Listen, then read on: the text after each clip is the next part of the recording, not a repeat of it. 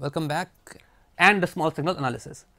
Now, what about the frequency response? We already have a hint regarding the frequency response. We have already seen that this CDB is going to play a role in the frequency response. So, how do we calculate, in a comprehensive manner, how do we do the more comprehensive frequency response analysis? We are just going to discuss some shortcut which is going to be very handy in doing frequency response analysis for more complicated circuits. So, all of you definitely might have come across the frequency response of simple circuits like common source amplifiers, and for many of you it may be redundant, but definitely as we have said, we have to cater to people even working in digital domain, and for them it is important that we have the basics being covered before going to the system level design. So, let me talk about common source amplifier frequency response. So, for that, once again all we need to do is add the high frequency capacitances to the small signal model. So, I will redraw whatever I had earlier, the same model, but with added small signal capacitances.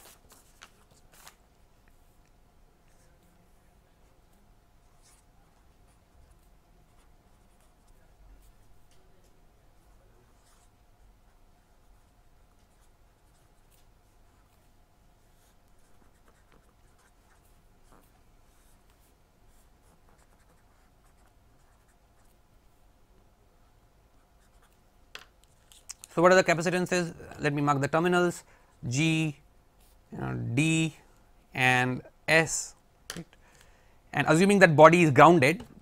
So, you will have CGS, CGD,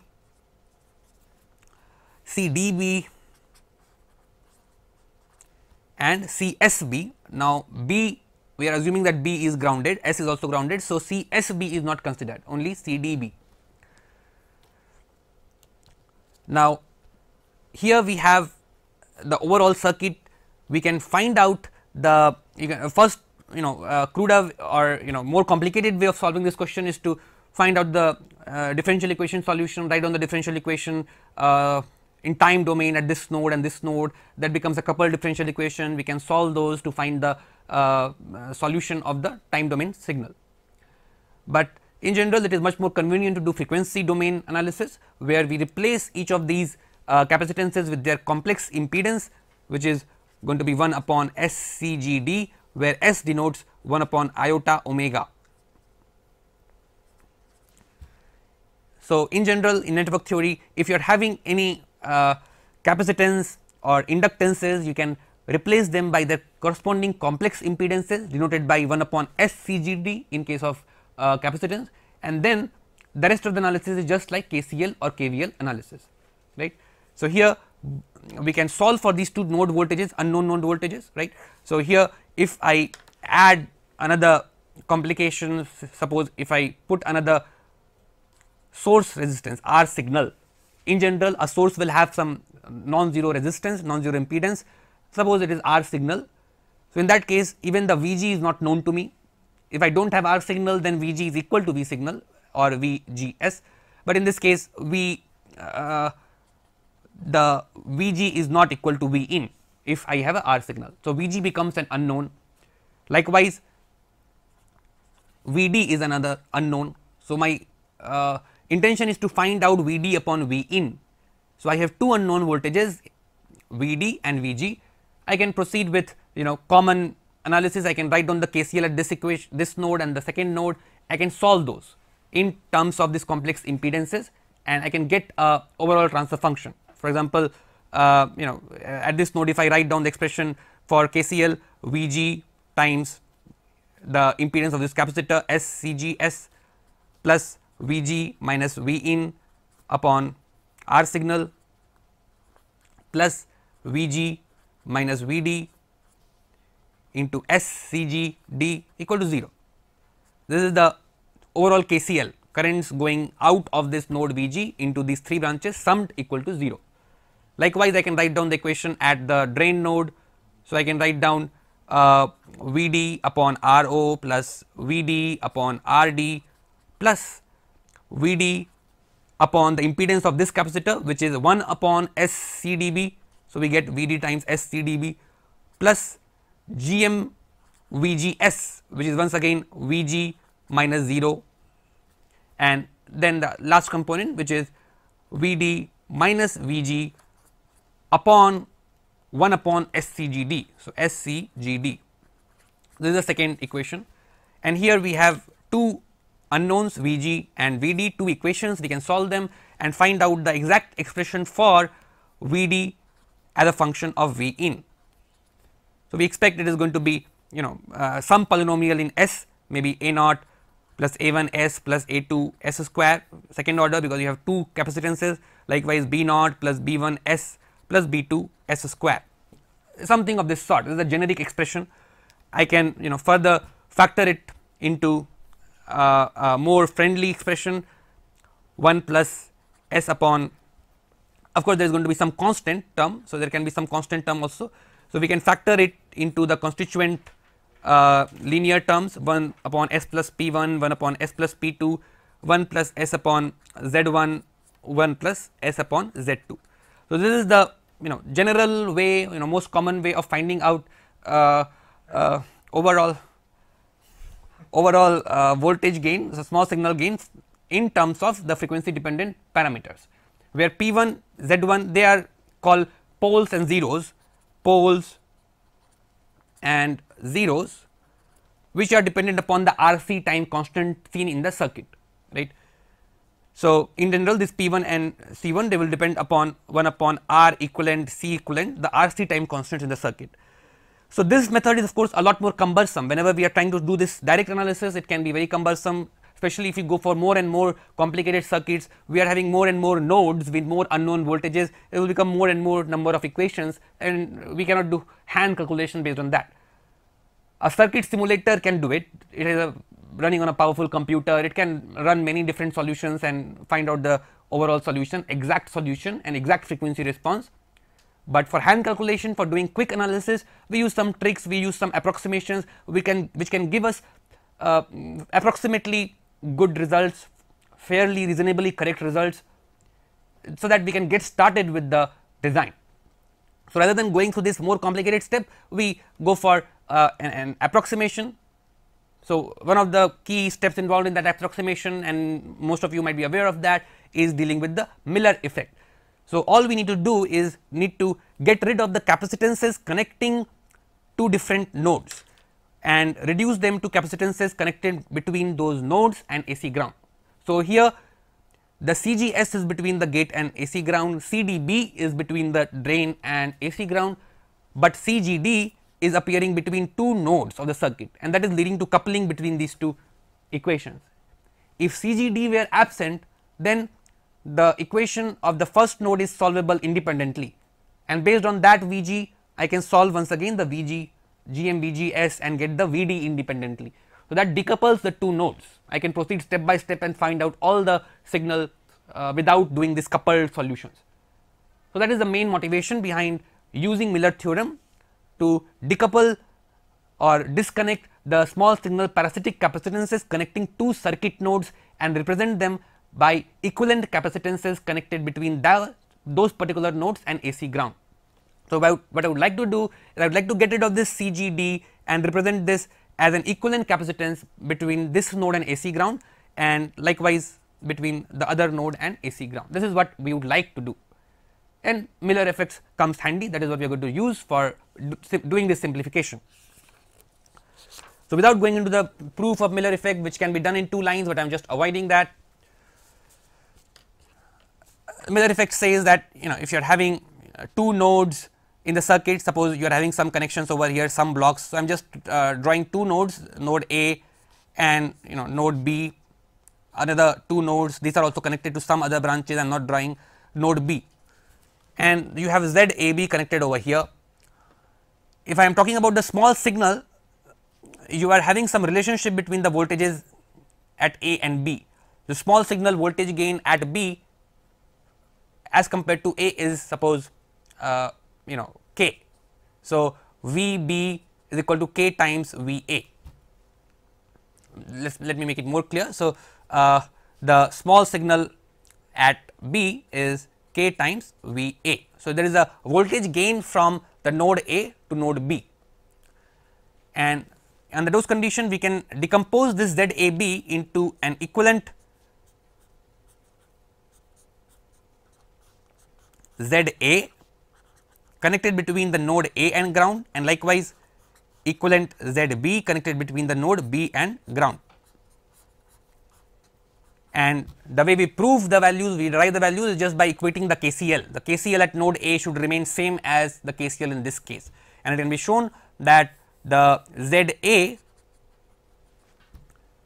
is going to be equal to Z A B upon 1 minus A. Likewise, Z B is going to be Z A B upon 1 minus 1 upon A. So, if we apply this, sorry, K, so I have used the term K, so it is really K, that is the voltage gain from A to B. So, if I apply the same concept in this particular circuit that we have just arrived at, we can take an approximation. We can say that the low frequency gain from gate to drain, mind it, there is a low frequency gain, ignoring the effect of capacitances, the low frequency gain between the gate and the drain, we know it is going to be equal to GM RO parallel RD, approximately equal to GM RD. That is what we have done. We just did it in the last slide. So, the low frequency gain is just GM times RD minus sign, and therefore, the equivalent capacitance, if I look at their impedance, that is 1 upon SC. So, by this analogy, the equivalent capacitance becomes multiplied by C. If I have to find out CG, that gets multiplied by CGD 1 minus A, that is minus times GMRD, and likewise this is the CG dash which I am putting here. So, I am calling this at CG dash, which is the blue capacitor, equivalent capacitor obtained by splitting this CGD into a capacitor between gate and AC ground, that is CG dash, and that CG dash is just going to be CGD times 1 plus GMRD. And likewise, if I call this the other blue capacitor CD dash, which is obtained by decomposing CGD dash into an equivalent capacitor between drain and AC ground, then this becomes CD dash is equal to CGD times 1 minus 1 upon A. So, basically 1 upon GMRD. If I assume that GMRD is much greater than 1, then it is approximately equal to CGD only. So, basically what I can do is I can simplify this circuit. Now, my new simplified signal, small signal is having CGS, it is having CG dash, which I obtain by breaking the CGD. I am having GM VGS, likewise I am having the RO and RD, and on this side I have CD dash, which I have just arrived at by breaking the CGD once again, and I also have CDB. Now, these two capacitances CGS and CGD, CG dash can be combined together, likewise the other capacitance can be combined together into a single capacitance, because they are appearing between this node and AC ground, and I can arrive at a resulting simplified model for my frequency response. So,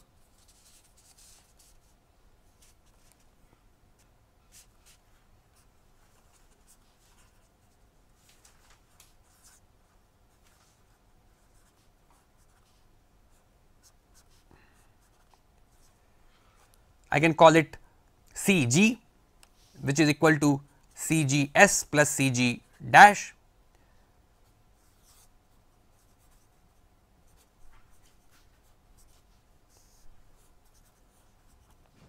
This is RO parallel RD, and on the other side I have CD, which is once again CD, which is once again CD dash plus CDB. So, this is a much simplified model. I have decoupled nodes. So, now I have decoupled my VG and I have decoupled my Vd.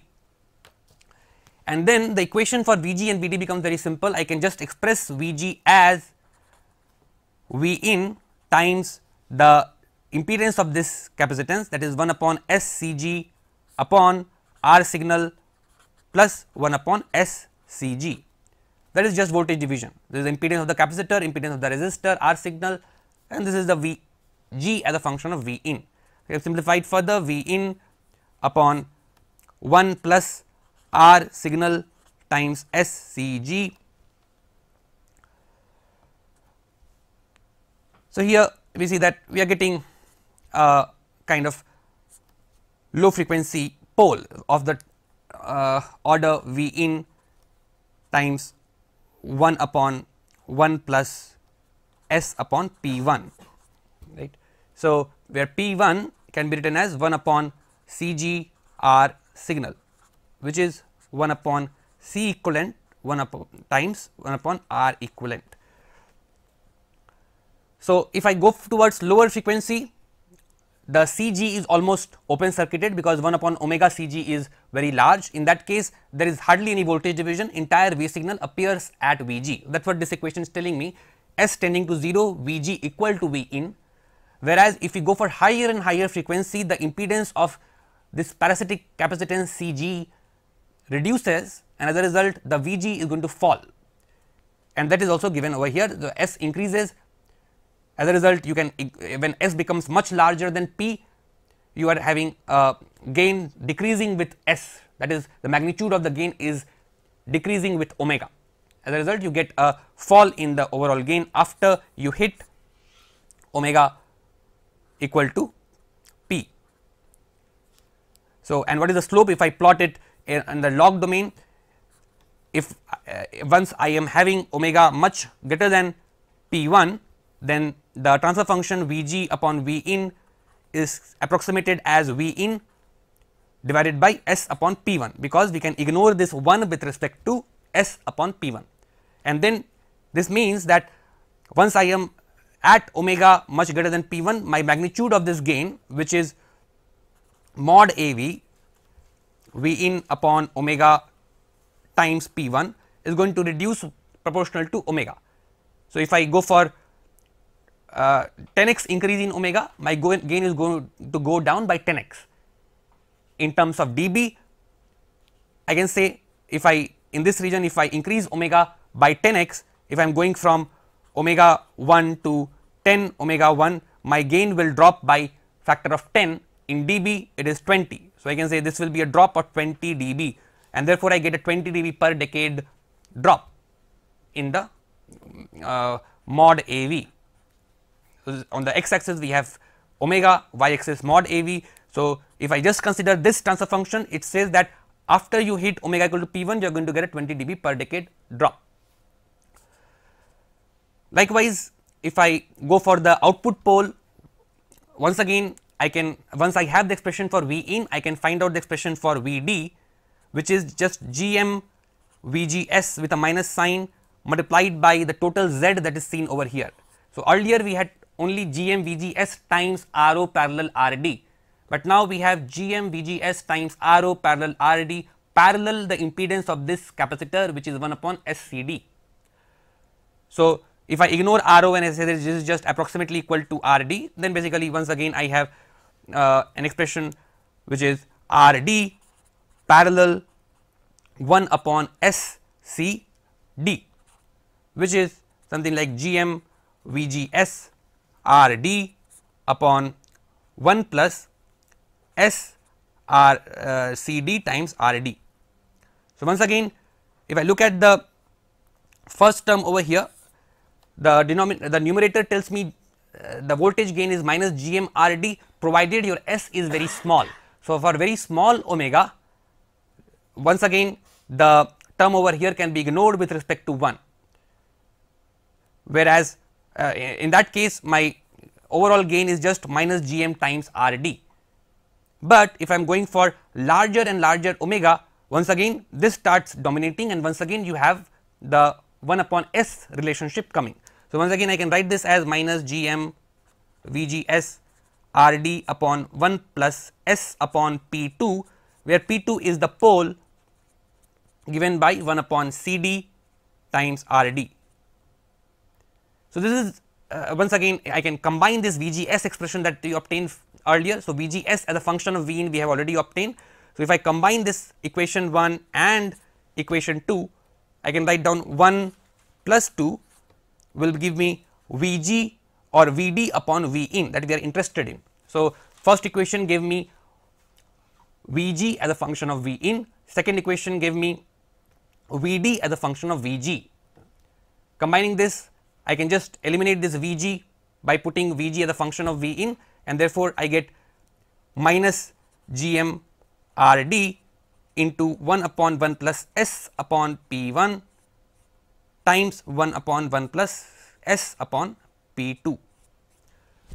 So, what we say is that in this transfer function, the Gm Rd terms is a low frequency term which will come when you ignore the effect of this high frequency parasitic capacitances.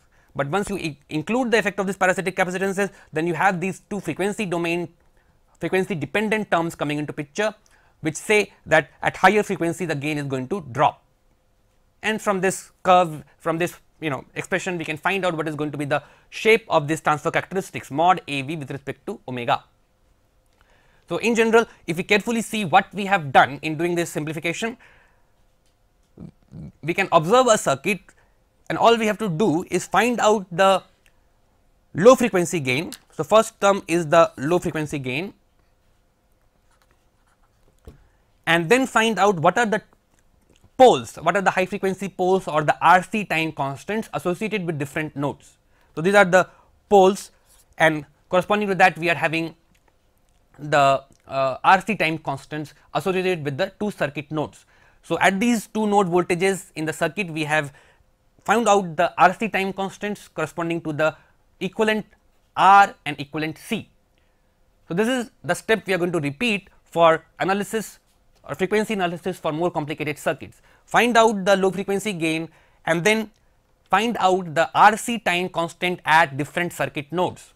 That is, find out the small signal equivalent resistance, call it 1 upon R2 equivalent, and find out the small signal equivalent capacitance C2 equivalent. What is R2 equivalent? That is the small signal resistance between that particular node and AC ground. So, at this drain terminal, if you see what is the small signal resistance between drain and AC ground, that is just RO parallel RD. Likewise, what is the C2 equivalent? That is the small signal resistance seen between the drain and the AC ground, that is just CD. That gives me the R equivalent C equivalent corresponding to the pole arising at the drain terminal. Same thing applies at the gate. So, at the gate terminal, if I see the small signal equivalent capacitance between this gate terminal and AC ground is Cg, and small signal resistance at this node between this node and AC ground, this is R signal, because V signal, once we have taken out R signal out of it, this becomes an ideal source, it does not have any resistance. So, this represents the internal resistance of the source.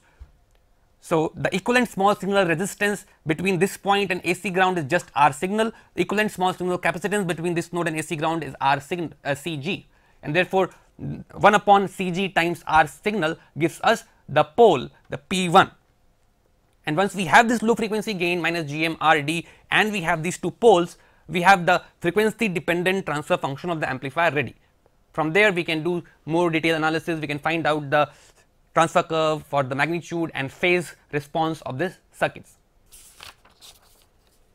All right. So,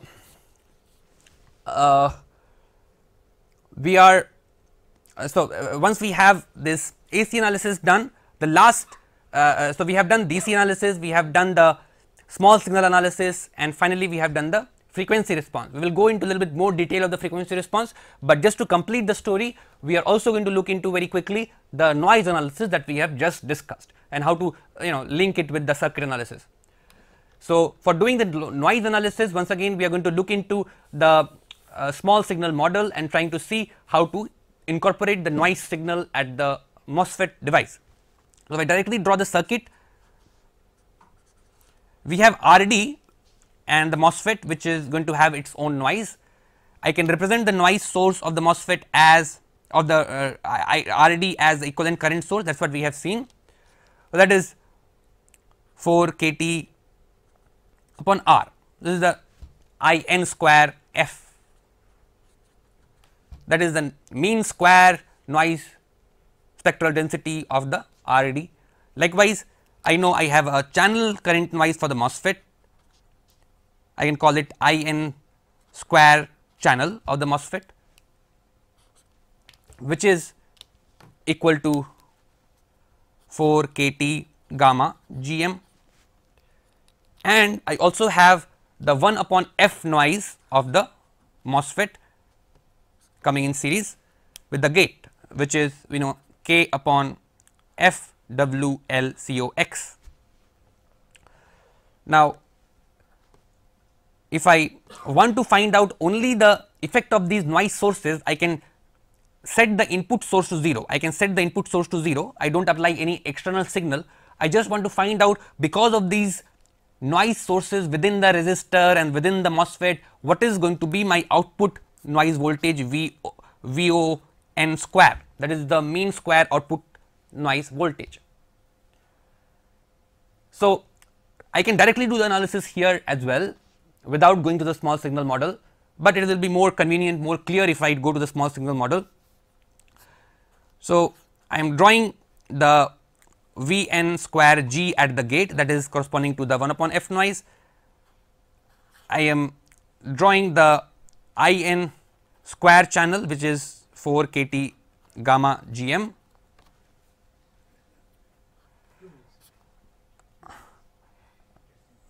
We are also having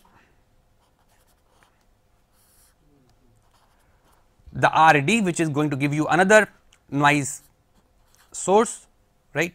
So, this is 4 kT bar R, this is the gate terminal, source is grounded, and we want to find out what is the VO n square. Remember, these are noise square, current square.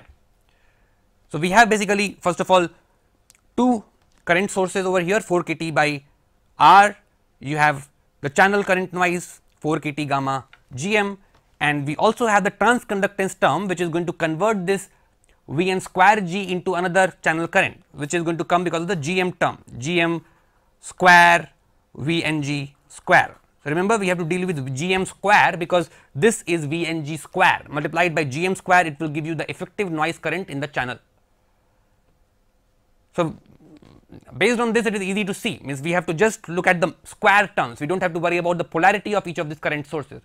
So, this is the current which is coming between the drain and the AC ground. Remember, this is VDD. So, from the point of view of small signal, it is AC ground. So, we can ground it. So, this 4 kT upon R is coming between the drain and the source. This I n square channel 4 kT gamma G m again coming between drain and the AC ground. So, I n square channel coming between drain and the AC ground. RD as usual between drain and AC ground, because this is drain and AC ground, and likewise the G m square term, which is going to convert this noise gate voltage V n G square. So, V n G square multiplied by G m square gives you G m square V n G square as a drain to source current, so the current noise current. So, these are 3 currents that are coming in parallel, and all I need to do is sum them up and multiply with R d square, because these are current square and we need to add up the mean square values of this current. So, basically what I have to do is output VO n square is going to be equal to 4 kT upon R plus 4 kT gamma G m plus G m square k upon f w l c o x times R d square, that is all. And now, what we have seen is it is convenient to represent the noise as an input referred noise. So, this is the output noise voltage VO n square that we are calculating. How to refer it to the input? What is the equivalent input noise at the gate which captures this entire output noise? So, input referred noise can be written as VO n square divided by A square or AV square, where AV is the magnitude of the gain. What is the magnitude of the gain? At low frequency, if I assume the low frequency behavior, AV is G m RD, therefore AV square is GM RD square, right. So, then I divide the whole thing by GM RD square, and therefore, RD square gets cancelled and VIN square will be 4 kT upon GM times RD plus GM square times RD times 4 kT gamma upon GM plus K upon FWLCOX, that is the input referred noise V in square. And we see some interesting results.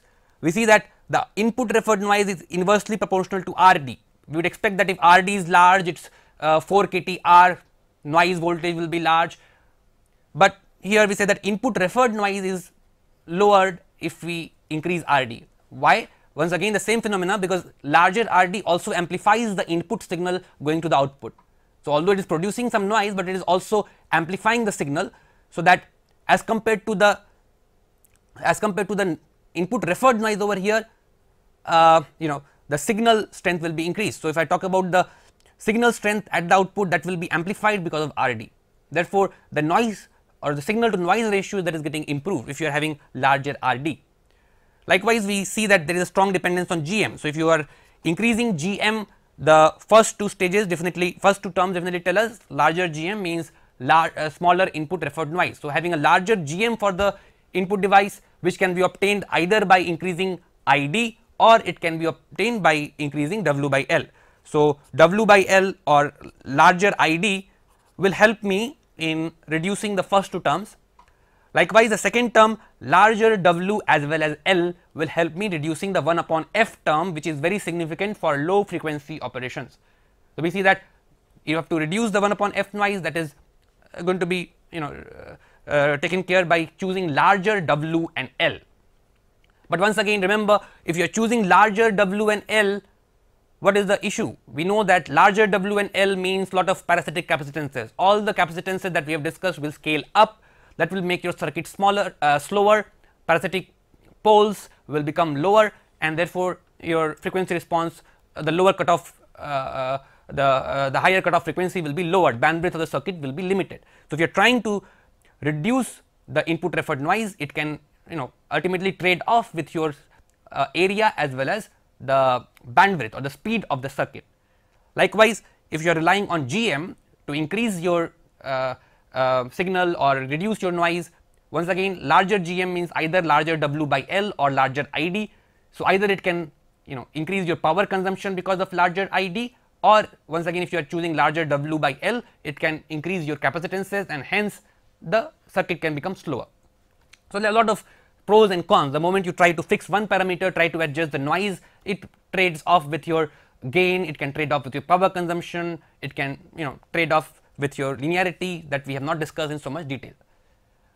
So, this is the step we are going to follow for rest of the circuits, and just to complete this discussion, if I plot this transfer characteristics, if I try to see, there are two terms, one is the 1 upon F dependent term and other two terms are constant terms. So, the frequency at which this 1 upon F term becomes equal to this constant term is generally referred to as 1 upon F corner frequency of the circuit. So, if this is your Vn square and at this F, the contribution of this 1 upon F term is becoming equal to the contribution of this constant term, that is called the 1 upon F corner frequency. Beyond this point, the 1 upon F noise is picking up, its contribution is increasing steeply. Above this point, above this frequency, the white noise term, the frequency independent term, that is more prominent. So, in case your signal is in this region, that is below 1 upon F, definitely it will get corrupted by very large noise in this region. So, we need to take care of that. So, corner frequency happens to be another very important concern while doing noise analysis in circuits. So, this is the analysis we are going to follow. This is the